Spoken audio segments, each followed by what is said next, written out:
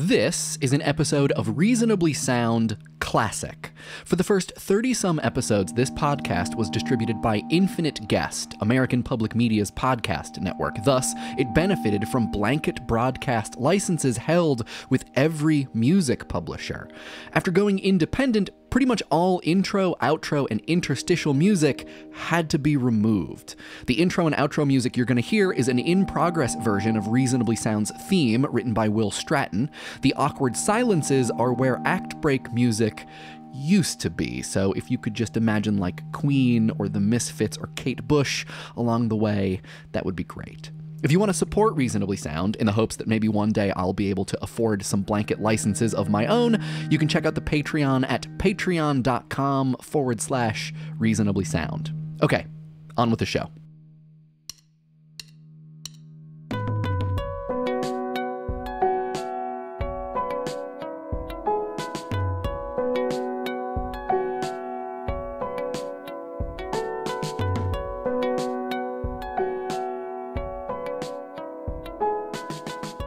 White noise is a type of noise where equal power is produced at every frequency across the entire range of audible frequencies. It sounds like this.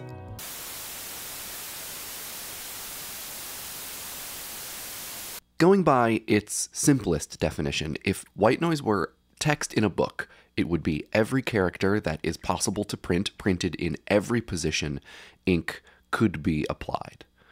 Depending upon the system doing the printing, maybe those positions are discrete. Maybe they don't cover every square millimeter of every page, but rather only specific predetermined regions where characters can possibly go. Many systems have limits, and white noise always stays within the limits. For this book, maybe there are margins. Maybe there are limits in lines with space between them. There's a spot for a chapter title up at the top of every even page at the center, and opposite it, at the top of every odd page, the author's name, or the title of the book. And of course, there are the page numbers in the bottom of the corners. So let's say that the system is so designed to print only in these very specific places and nowhere else. And so, printing the white noise of text in this book using such a system, what we end up with is however many pages bound, showing a darkened block in the center of every page where the main body of the text would go, plus darkened spots in all of those other places. And again, depending upon the system, depending upon how many characters it has at its disposal for printing, those spots upon which it prints, the page number corners, the chapter title spot, the main text block rectangle, the lines themselves, and each individual position, discrete or not, for the letters that comprise each line, they could all be solid dark with ink, just black. If the characters, when overlaid, all of them, one on top of the other, leave no white space of paper shining through. A 0 on top of a 9, on top of an 8, on top of a 7, and so on through the alphabet and all its letters, capitals and lowercase, all the accented letters, the Arabic alphabet, Cyrillic, kanji, katakana, and so on until the total character set is laid down in every single position along whatever printable space there is. Solid, dark. Paper beneath, but no paper peeking through layers upon layers of ink.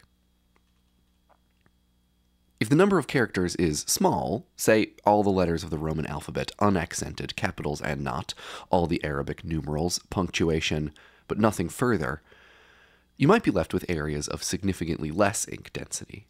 Still a considerable amount printed at every possible position, but with little corners and divots, valleys of paper between otherwise murky re-applications of pigment. Not quite a solid dark field, not welcoming, still an unfriendly, uneven porcupine of a printed shape, but not a solid black field. However it works like so. Every place where information, whatever information is made available, can be placed, it is placed with equal importance in comparison to all the other places. Even, consistent, not nonsense, but not clear meaning either.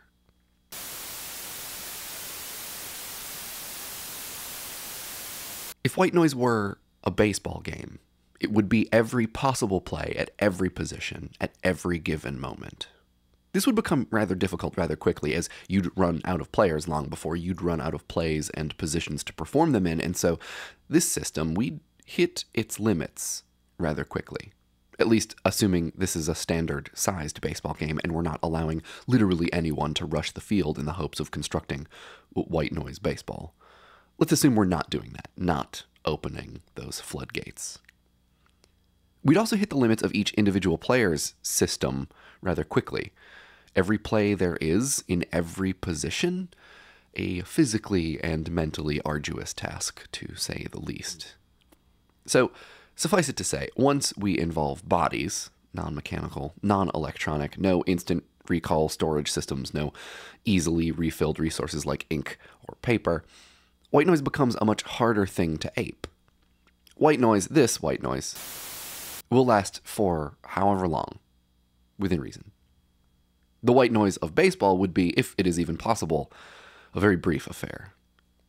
Human bodies, like grains of sand on a vibrating plate, moving every which way, attempting to give equal importance to all possible instances where information is produced within the system.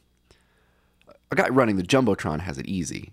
Video white noise is a facile and familiar thing, not at all strenuous, but the pitcher, the catcher, the infielders, the players in the dugouts, depending upon how far we stretch the system of baseball, the hot dog vendors, the bartenders in the park, the audience, the announcers and commentators, the woman who sells t-shirts and the scalper out at the front of the park, how do they even manage? What even is the action they are taking at any given moment? It feels impossible to imagine the white noise of a singular human body in space, taking real physical actions in actual time. We hit the limits of that system so quickly, we don't really get close to approaching the kind of consistency, uniformity, and speed, so fast it is still, that we associate with traditional white noise.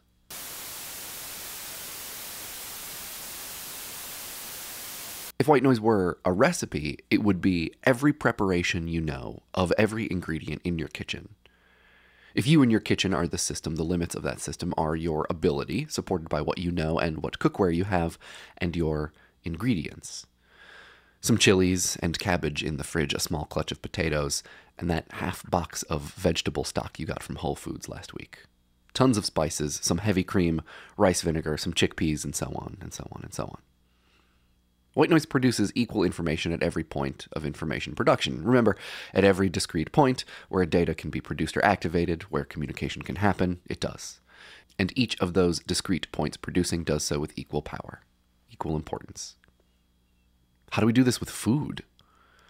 Do we portion out ingredients in infinitesimally small bits, and then at every possible moment one might dash or pinch or stir or add or turn or what have you? Do we do that? Quickly it becomes clear that the white noise of recipes is also the white noise of cooks, maybe of kitchens themselves, and suddenly the system is growing beyond its own bounds, not unlike a gray goo, and so perhaps it's best not to follow this train of thought. If white noise were a pop song, it would be, well, here's where things get kind of interesting.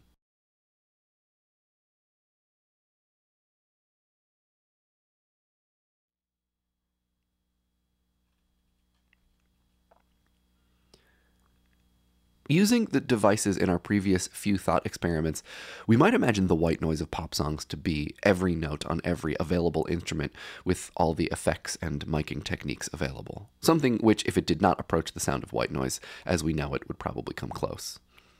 Except, well, white noise is a pop song, or was.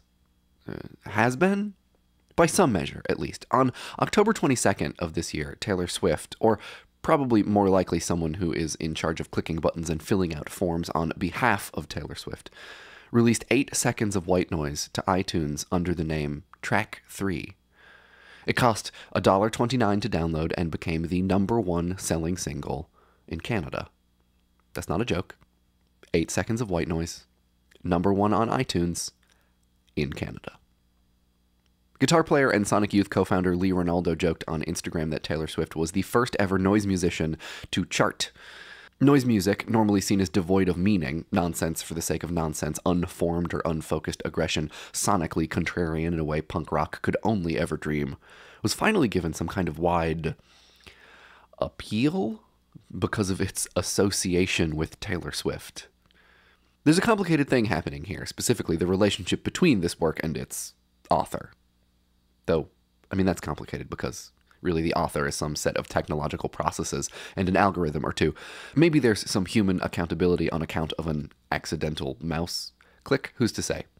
However it went down, the upload of the 8 seconds of white noise titled Track 3 was explained as a glitch, somehow related to the early release of another single on Taylor's new record 1989. Which I like, by the way. Not as much as I like Red. Not yet, at least. But enough. So, the author of track 3. Not Taylor, but also, yes, Taylor. That is, of course, the exact reason for the runaway popularity of The Noise, its advertised creator. And so, The Noise, perhaps in other contexts meaningless, nonsense for the sake of nonsense, unformed and unfocused, takes on meaning. Even Lee Ronaldo, however humorous I'm sure his intentions were, sees at least ironic meaning in Taylor's quote-unquote release of White Noise and it hitting number 1. This is the thing about noise, as we touched upon in the Cadillacs of Quiet episode, and will probably touch upon in other shifting contexts. It is not in and of itself lacking meaning. To describe something as noise is not to describe a sonic phenomenon itself, but to describe your attitude towards it. And so, to get the white noise of pop songs, we don't need to apply the technical aspects of the creation of white noise to the technical aspects of the creation of pop music. Rather, all we have to do is to get a pop star to release white noise, and it becomes a pop song. Though, I guess really the white noise only achieved a thing that a pop song would ideally achieve. It hit number 1. We're not fooling anybody by trying to claim that white noise is in some way actually a pop song in any way other than aspirationally. It has none of the elements that make pop music what it is. No verses or chorus or, well, notes, strictly speaking. What's instructive really isn't the semantic argument regarding whether white noise has achieved in some way pop songness, but rather what is shown about the pop music environment that this connection here can even be drawn in the first place.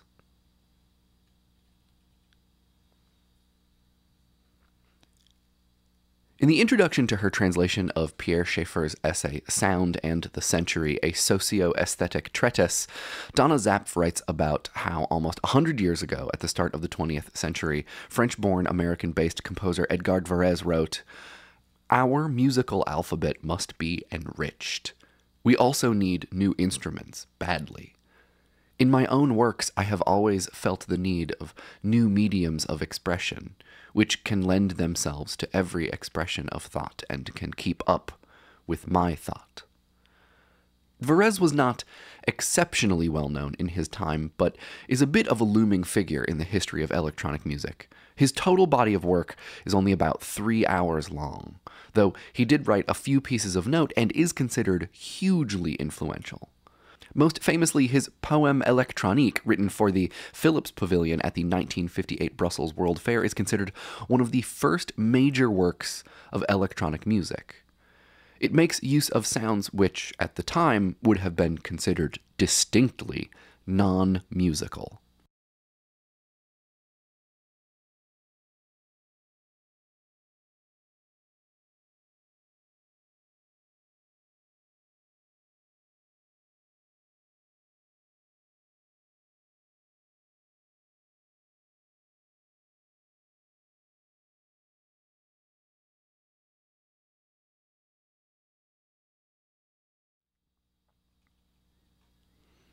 Varèse also wrote, "What we want is an instrument that will give us a continuous sound at any pitch.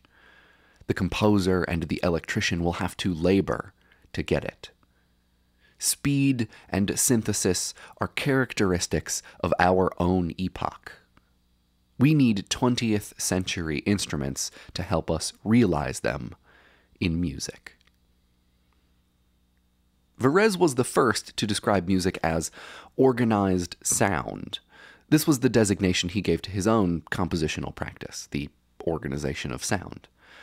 And he saw in the future, and perhaps in certain aspects of the present, he was very frequently thinking beyond the ways contemporaneous technology allowed him to operate, a much broader horizon for music than many of his colleagues. He was one of the first great and loudest voices for the sonic liberation of music, championing the possibility of sounds not produced by instruments in an orchestra. He once famously decreed that, to stubbornly conditioned ears, anything new in music has always been called noise. What we have now, today, in 2014, is not only a situation lousy with Varese's 20th century instruments, synthesizers and sequencers, continuous sound across the whole range of human hearing, literally in our pockets, we have the accidental deployment of their output to thousands of people, the result of which is written about snarkily for a couple days after. For better or worse, the techno-musicological revolution so hoped for by the sonic geniuses of the early 20th century has become somewhat mundane. I mean, sure, we still have a long way before so many of our stubbornly conditioned ears are trained to recognize more of the uncommon sounds in the world as musical. Track 3 was an aberration, not a purposeful statement about the production of audio in the 21st century. It was accepted as musically meaningful only ironically, only as a way to joke about the state of music and technology, and how we make meaning from sonic information. But insofar as speed and synthesis were the characteristics of Varese's epoch, they've become the playthings of ours.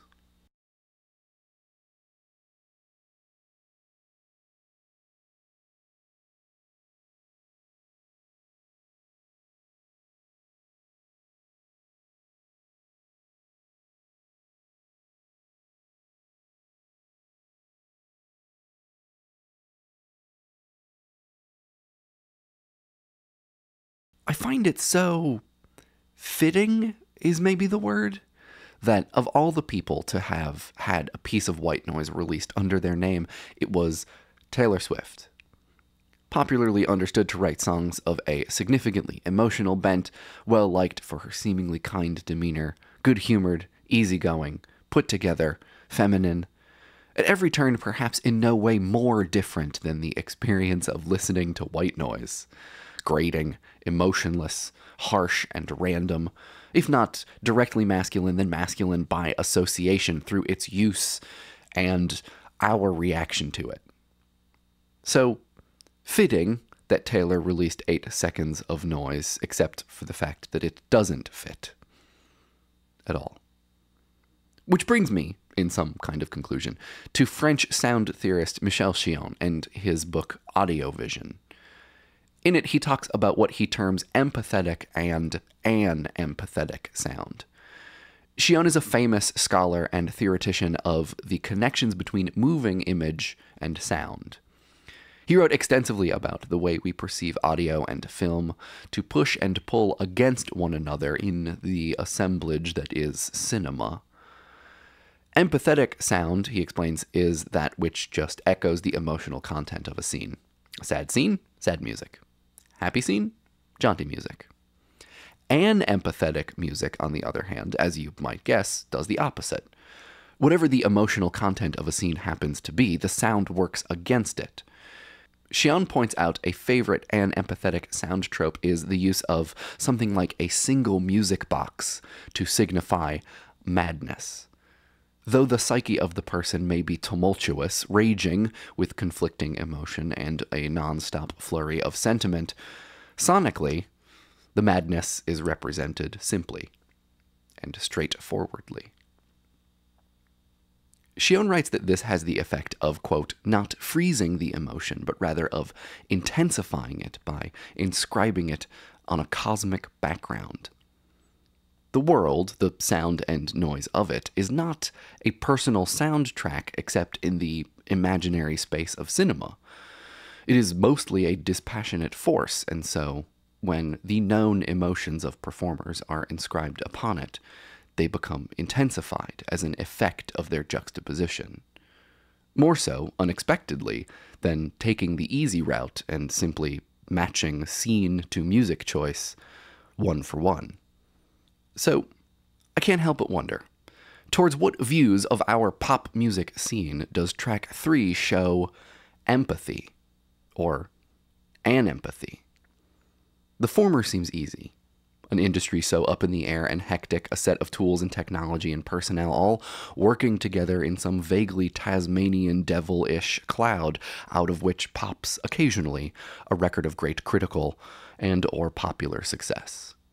A million points of information all attempting to construct their meaning, all of equal importance. The white noise of the music industry. The latter, however, is a little harder. To what scene is track 3 anempathetic? Well, if white noise is, in some way, this perfectly mutable thing, maximum information and minimum meaning, until it is put in some situation where we are ready, willing, and able to find some kind of great meaning for it, then maybe the situation is one where meaning is not even sought. If white noise is the frantic, random, but consistent production of information, would it be anempathetic to a scene which is boring? Predictable? Where there is a consistent production of nothing? Of silence? Either way, it seems fair to say that the white noise of pop songs might be just that. White noise.